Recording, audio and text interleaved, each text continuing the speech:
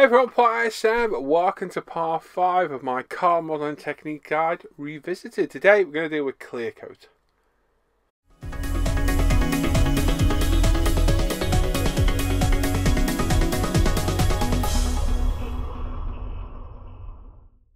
So we're already on part 5. I'm absolutely flying through this build.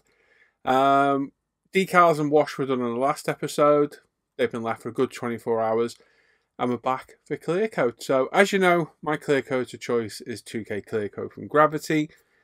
I've used many over the years, but 2K has proved the most reliable for me on decals, on the finish, on the easy use, just everything across the board. 2K has proved more reliable than anything else. But there are safety implications with 2K. So you are spraying basically airborne superglue. It's an isocyanate in it. You need to pay attention to some safety precautions, and something that annoys me throughout the modelling world is a lot of people in videos don't talk about the safety implications of 2K, and it's very, very important. It can seriously affect your health, and when I say it that way, day-to-day use, there are a lot of regulations on spray boots. They need to be in full giant spray boots on a full scale car, air-fed masks, full suits, the lot. There's a lot of safety implications to be aware of. For our hobby, if you're 2King once a month or what have you, as long as you take basic precautions like I'm going to explain in a minute, with the best respirator you can possibly buy, nitrile gloves, and I would stress nitrile gloves. They are more impervious than vinyl and latex. A good extractor is key. Ventilation, leaving the room when you're done, keeping as much skin as you can covered and your eyes as well, and leave the room when the 2K is done. Don't sit in the room while off gas is. Vacate the room for an hour or two, let it off gas, and then come back and have a look. Doing that occasionally is not going to have any real substantial effects on your life at all. But if you're spraying it with no skin protection, no respirator on, no booth, or you're sitting in the room afterwards, you're asking for trouble. And I know it can cause serious respiratory problems and lots of other nasty things. So please heed these warnings. Respirators aren't expensive to buy. Replace your filters regularly. Replace the filters in your spray booth regularly. And please put proper PPE on. Take your time, do it properly, and everything will be fine. I've been using this for 4 years now.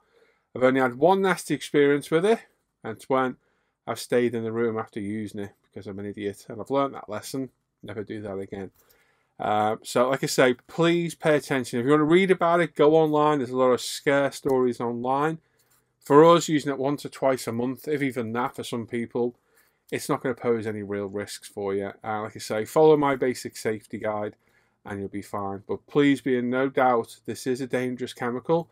And if you're not happy using it, pick another clear coat of your choice. You've got lacquer-based clears from the likes of Mr. Hobby, and they're super clear, which is available in clear pots and sprays. Beautiful. You've got LP9 from Tamiya, or X22 if you don't want to go the lacquer route. They spray great. There's lots of clear options out there. You can go water-based like Alclad Aquagloss, Winsor & Newton's clear as well. Bear in mind they all have their downsides as well. The lacquer clears, because they're thinner, they're very hot, so you stand a chance of ruining your decals. The water-based clears take a bit of a knack to spray to get the best out of them, and you're going to have a lot more elbow grease to get a high shine from it, and more patience spraying them. So there's pluses and minuses to them all. For me, the 2K is the top tier, easiest to use with the best results, and for me, that's why I use it. Anyway, enough of that. Let's jump straight in and let's go and do this 2K job. Right then, it's been over 24 hours since we did our decals and panel line wash, so now we're going to clear coat it. So my favourite clear coat of choice is Gravity Colours 2K Clear Coat. It's a 2-pack clear coat. We've already talked about the danger implications about it, so I'm not going to go over it again. But I have my bench vent A300S booth with my custom surround made with my custom lights. We have a Scott full face respirator. we've got some nitrile gloves, we've got our water spray, we've got our 2K itself, some 25mm medicine grade cups, some pipettes, and some 190 micron paint trainers. I've also got my plastic, really useful box, which I've drilled some holes in both sides and put some mesh on to allow parts to off-gas inside, as you can see. It has a drop-down front on it, which makes using it so much easier on here. I used to use a box I'd lift up and over. This makes life so much easier. We've got the model in there. It is ready for clear coat. It is attached to the Tamiya stand and held on by some masking tape, so nice and secure. And like I say, we've got the Scott full face respirator. Not cheap, but probably the best one I can get to protect me against a 2-pack clear coat. It's got a massive filter on it. Full face for my eyes protected, and it's very, very good. It's a bit over the top by the look of it, but with this stuff, I don't think you can take too many precautions. The best next one up in this would be an air-fed mask, but I don't have the funds for that. Nitrile gloves, these are more impervious to 2K than vinyl or latex, so I would recommend it. My left hand is always double gloved, just to make sure. We've got a fresh filter in the booth. The booth is already running to extract any dust in there. And we've got clean kitchen paper. Everything's been taken out the spray booth that's normally in there. It's all been wiped down. We put fresh kitchen paper in hours before we've done this. And we are ready for clear coat. So pay attention. Preparation is key, as I keep saying. Pay attention to those safety implications. Like I say, our full face respirator. We've got our water spray with tap water in. And we're going to spray all the kitchen paper wet. That way, anything that lands on this, any dust or particles, it will stay there and not take off again airborne. And hopefully that will reduce the amount of dust that's in the atmosphere. Dust is our enemy on this. It doesn't do us any favours at all. And like I say, my choice of clear coat is Gravity Spain's 2K Clear. This is a 3-to-1-to-1 mix. So we're going to do 2 mixes, one for the tack coat and the first wet coat. So the first mix is 4 millilitres of clear. So there's 4 parts, and then it's 1 part of each. So if you do the mathematics, it works out at 1.3 mil of activator and 1.3 mil of thinner. So we've got some medical grade pipettes as well. So we know that they're very precise. We're going to grab 1.3 mil of activator first. There we go. Pop that in with the clear. Get everything we can out of that pipette. Now I normally do mix this now, and I absolutely forgot this time. You'll see me do it on the second one, but I normally start mixing this to get the chemical reaction together. I was told that's the best way to do it, but I've done it both ways. Put the thinner in and then mixed it, and it's never had any adverse effects. So up to you which way you do, but I do normally mix the activator with the clear first, and then we're going to put in 1.3 mil of the thinner and mix it together. And that's it. You've got the activator and the thinner, and that's a 2-part clear coat mixed together. So if you're doing 2 mil, 3 mil, whatever, work it out into thirds, and that's how you work out how much you're going to need. So an obvious one is 3 mil of clear, 1 mil of hardener or activator, and 1 mil of thinner. But I want a little bit more, because we're going to get our tack coat and first wet coat with this. And then for the last coat, I was recommended by a viewer, Mike, who's probably going to watch this, I hope so anyway, on my last coat to mix a fresh batch of 2K, and it's been working very well recently. Now, don't use pipettes. Don't put the hard pipette in the thinner, because you'll ruin your thinner, and throw the pipettes. Once they're used, that's it, they're done. Now, I'm assured by Gravity that I don't need to strain their paint, but I've always done it, and I always will do it. So we're straining this for a 190 micron paint strainer. That way, any impurities, which there never is, or dry bits of paint, which is the main reason I do it, or hardener or activator, is caught in the micron filter. And that way we know we're spraying perfectly clear 2K. Airbrush of choice for this is the Iwata Revolution. This is the 0.3 mil needle. Only just recently started using this, and definitely find it more beneficial. Puts out a finer mist of spray. It's a nice airbrush for around the £100 mark. Not bad at all. Apex from UMP, very good. Another one of my favourite airbrushes. But I have gone back to my Iwatas more and more lately. We've got Tamiya's anti-static brush. I'm just going to give the model a wipe over to get rid of any dust that's already on there. quick inspection around to make sure there's nothing nasty stuck to it anywhere. And there we go. Go over it again.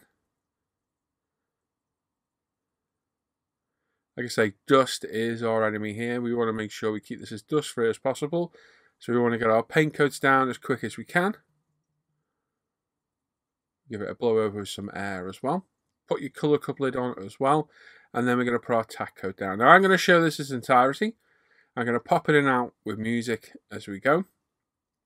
But the first tack coat is basically just a light coat of the clear all over. We're not even trying to get it glossy in any way, shape or form. We're going to angle the model to the light so we can see the paint going down. I'm just going to put an even tack coat all over. Now this does two things. Number one, it puts a light coat of the clear down over the decals rather than just shocking them with a full wet coat. And it also gives us a tack coat, hence the name. So this will dry or flash off in about 10 minutes, which is why we leave it 10 minutes between coats. It will become unbelievably sticky, as you will figure out later when you start feeling your gloves after spraying this stuff. When we come with our wetter coats, that allows the wet coats to stick to the model more and lessens the chances of us getting a run in the clear. So it serves two purposes. One, to protect the decals a bit, and more importantly, stops us getting runs. Now, if you hose the stuff on, you're still going to get runs. It isn't a guarantee, but it does lessen the risk if you apply it all properly. And as we're painting, make sure you pay attention to the wheel arches. Getting there, all the lower sills, rear bumpers, what have you, all those nooks and crannies. Like I say, you don't need to go mad. It doesn't have to be absolutely perfect. Just make sure it's a nice, even coat all over. Like I say, angle it to the light and you'll see it. So you can see there, you can see the matte of the bonnet and the slight gloss of the clear coat going on. Overlap it between coats as well. That is key with 2K. And as you can see, we're going on and off the airbrush, on and off the air on each pass. That way we go off, nothing gets splattered on. And before we come on, we're hitting the air. And if there's anything on the end of the airbrush, it will blow off before we go over the model. So, like I say, it's not the hardest thing to use. A lot of people put off by 2K because of the safety implications, which we've already gone through, and I understand that. But if you take the precautions with the proper respirator, get as good as you can. Covering your skin up is vital. You can see I've got my gloves on. I've got some cling film on my left arm as well. It's my kind of, yes, makeshift arm cover, I suppose it is, sleeve. But it does the job. But the respirator is important. The extractor is very important. Make sure you're not doing this in the room with any pets or family or friends or what have you. And make sure you leave the room when you're done. Don't sit in the room while it off gases. It's not good for you, this stuff, at all. And obviously, if you don't want to use it, you can use other clear coats. I do show using rattle cans in my RX-7 video, which is linked in the description down below. And you can use other lacquer-based clears should you want as well. All I'd say, bear in mind, is the more thinner there is in the clear, and there's only, well, not even 30%, about 30% in this, is it? Most clears, lacquer-based, will need about 60%, and the more thinner there is in there, the more chance you have of melting decals. It's happened to me, which is why I prefer 2K. It is the safer option for me on the model. It's a more guaranteed finish, if that makes sense. Once we're done the main body, that is put back in that plastic case and the door shut, and we're on to the smaller parts. Exactly the same as before, we give them a dust over with a brush to get them done. Now on these parts, I would go from small, medium to large. I've done it the other way around here. I've gone medium first. I do the smaller parts first, so the mirrors for me, then it should be the spoiler, then the bumper, because you're trying to limit the amount of dust that lands. Obviously, the bigger parts stand more of a chance of getting dust on them. And again, we're going tack coat. Nothing too crazy. Just enough to get a nice coat down. And then that's popped in the case as well. Out of the way. And then onto the mirrors. And again, because the small parts, be careful they're not flooded. It's very easy to flood smaller components. So that's the worst thing we can do. We don't want runs. We do not want orange peel or runs. And that is a fine line between not putting enough down. If you get an orange peel, you've not run a clear coat down. If you're getting runs, i.e. you can see big pools of clear coat or runs of it running down the body, you put too much on. And the only way you're going to get good at doing that is by doing it. The more you do it, the more you'll see. But I have a little technique on the last coat, which has given me much better finishes lately, minimising the risk of runs and no orange peel at all. So there's many techniques for doing this. We are still doing the 1 tack coat and 2 gloss coats. I'm just putting lighter gloss coat on at the end, which kind of makes it 4 coats. You'll see at the end what I mean. 10 minutes has elapsed. We are now going to put our first wet coat on. So we're not going to hose the model down. We're not trying to get full coverage in one go. What we are going to do though is open the airbrush up a little bit more. We're going to have slower passes, as you can see. We're just coming back from the model just a little bit more. Let the airbrush atomize its paint to get a wider pattern. Make sure we get the overlap in the clear and keep those nice slow passes until we get a nice even coat. And like I say, we're not trying to get a perfect clear coat. We're just trying to get enough down to give us a nice start to our gloss finish. So it should get a bit more of a sheen this time. Like I say, slow the airbrush down and do nice passes, overlap. So where your wet coat ends, just go over it a little bit more on your second pass. And just go around all the model until you got a nice even coat all over.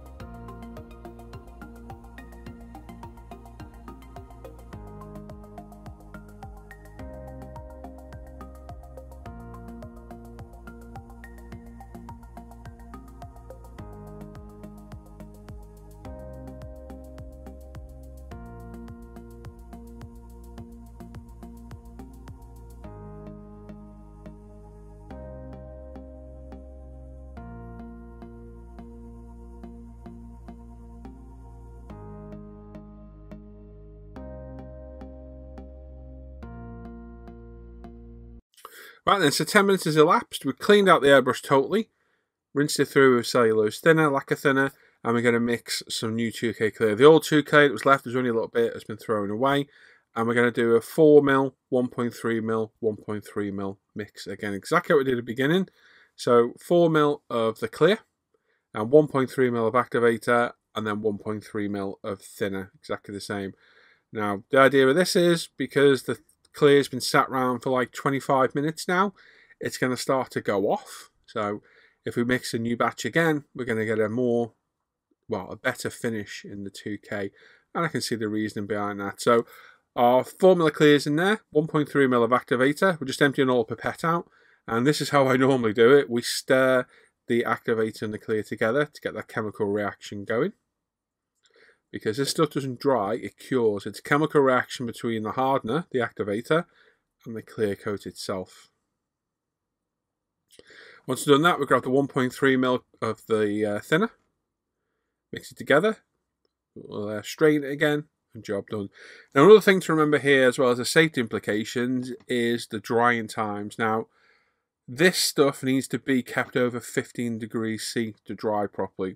If it's a bit warmer, it'll dry quicker. A lot of people put them in dehydrators.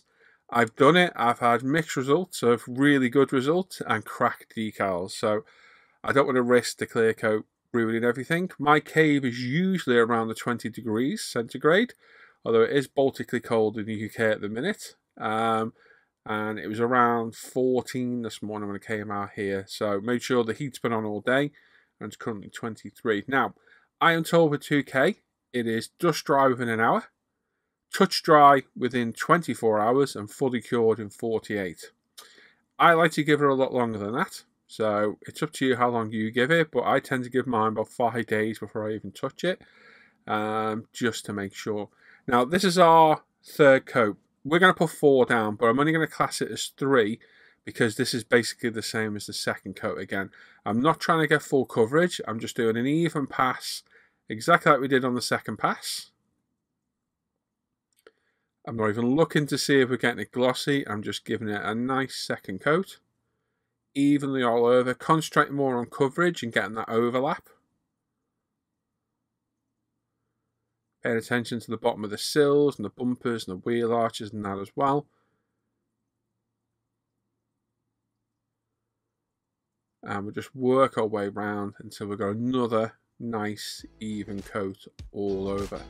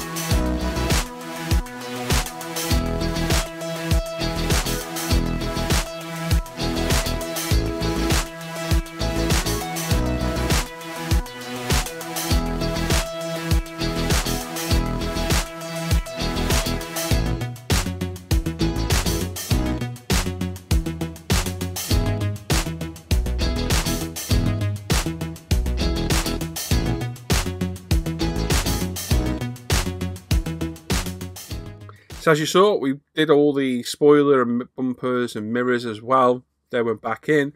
We got the body back out, let it all self-level for a couple of minutes while we do those smaller parts. And I'm going to have a look and we're going to apply, hopefully, the final coat. So we've got a little bit faster, but we're just getting coverage all over with a fine mist spray.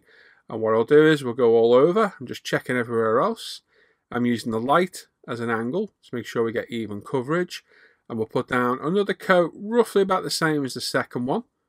And then we'll leave it for a second, have a look around it, let it self-level, and if anywhere needs a little bit more, we'll give it a bit more.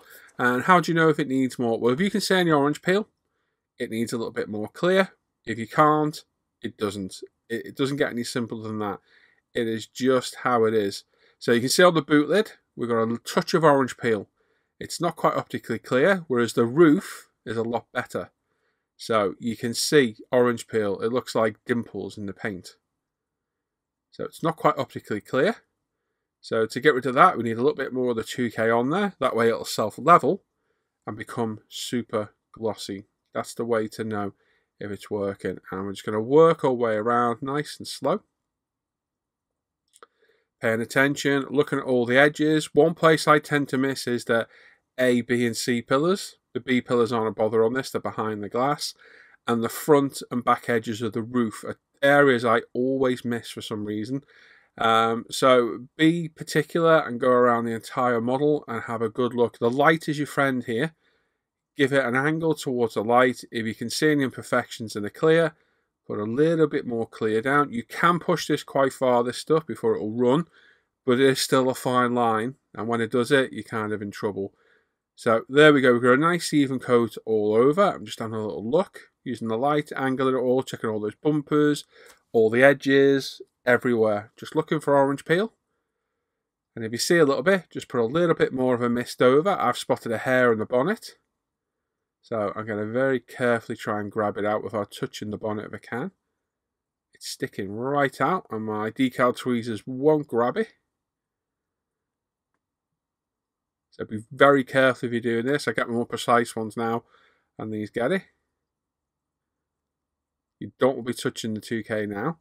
If the tweezers touch it, it's not the end of the world, because it will self-level back in. I'm just trying to grab that hair. There we go. We got rid of it.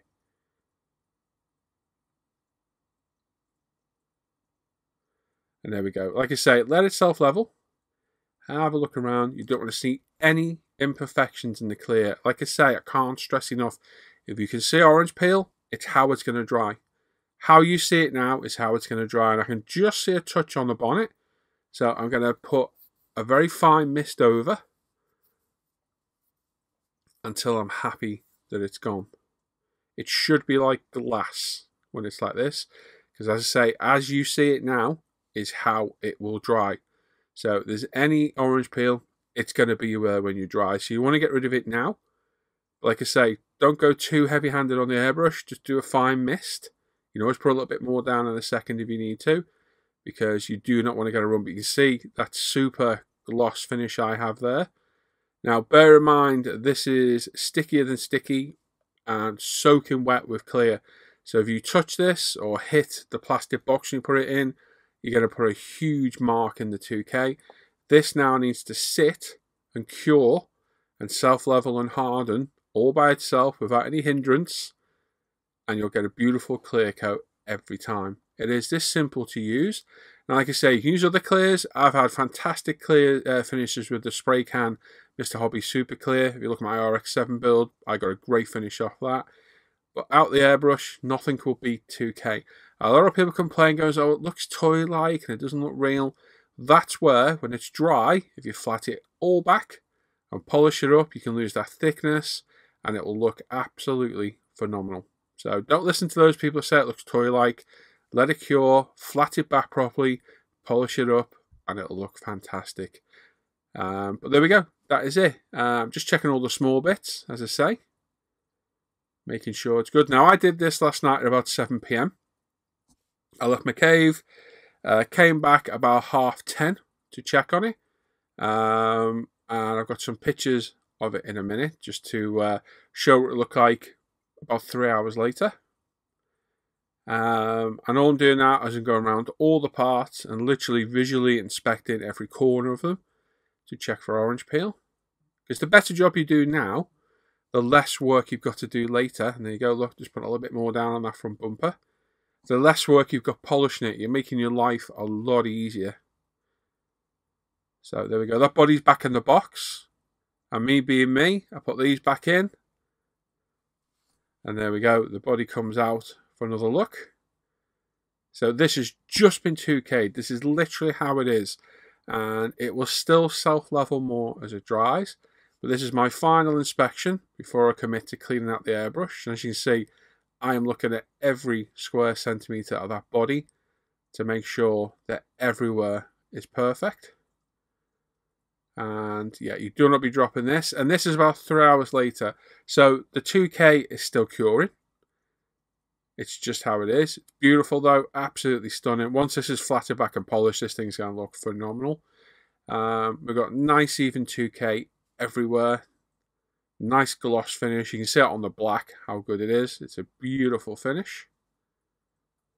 Very, very nice. The blue looks absolutely stunning.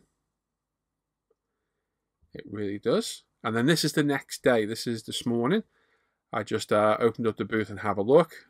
And look at that. It's fully self-leveled and it's really started to cure. And look at that 2K. Absolutely stunning. Beautiful, beautiful clear coat. Absolutely fabulous. Really is.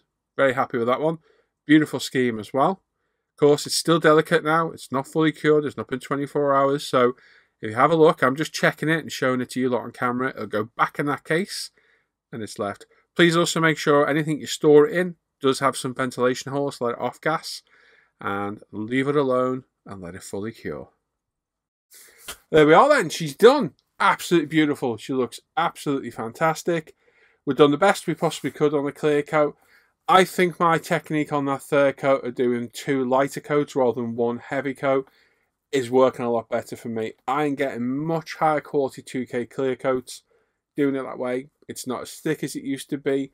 I'm getting no runs at all, no orange peel at all, and it's just working great. I also think Mike, thank you Mike for the tip, suggestion of mixing a fresh 2K batch for the last coat is definitely giving me an optically clearer 2K as well. So thank you for that tip, Mike, as well. Now, we've inspected it, we've checked it, it's all fine. It's currently back up there, drying now. It's out the booth, still in its box, safe, drying.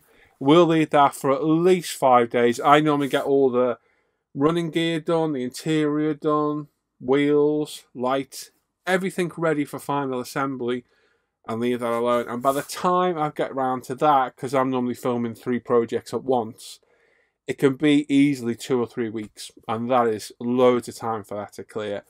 I've polished it, flattened it back, polished after 5 days, and it's still been fine. But in my opinion, the longer you leave it, the better you can. Please make sure your temperature stays above 15°C in the room you're keeping it.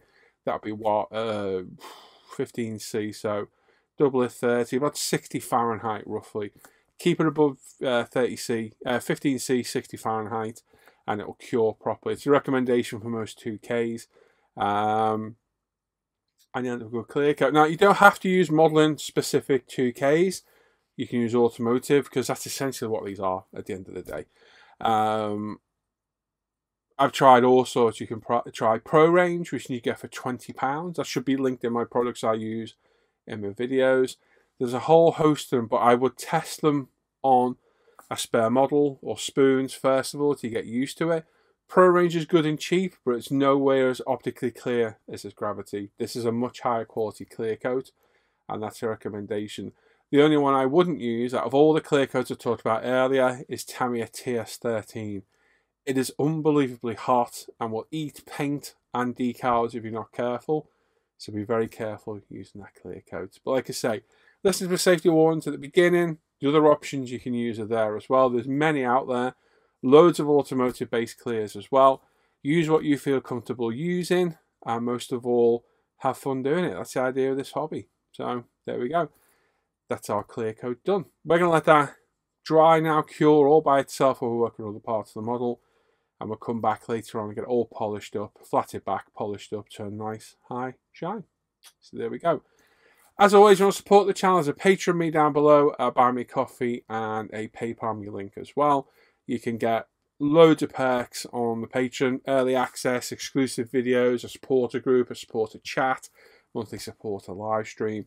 And there's all links in the description for everything from the RX-7 build using spray cans, the original Technique series on the Subaru Impreza, so you can go back and look at those. And there's links to all sorts, all the products I use, all the group build, my private modelling page, everything is down there. Please make sure you sub to the channel, give the video a thumbs up, click that bell notification, and leave a comment. Love reading all your comments on the videos, it really spurs me along. And there we go. Thanks for watching today. Enjoy the rest of the day, everyone. Take care. Bye-bye.